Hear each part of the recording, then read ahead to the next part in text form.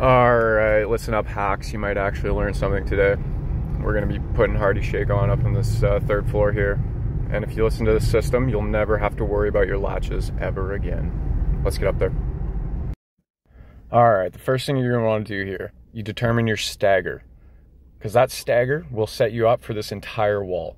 Okay, so I started on my right hand side here. I believe it was like a 44 and a 30 and a 14. It's always a 3-row stagger, 16 inches. You can see here I have 2 separate sections that are going to meet above this roof and then again above these windows. So we want to pull that 16 through to the other side. You can see here the staircase that's starting to form, right?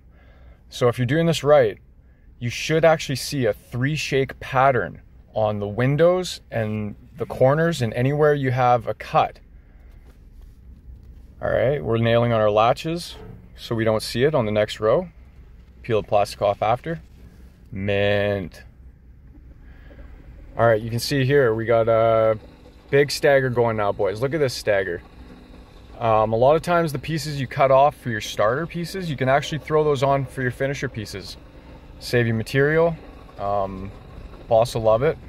I don't have a boss, I'm self-employed, but I love it.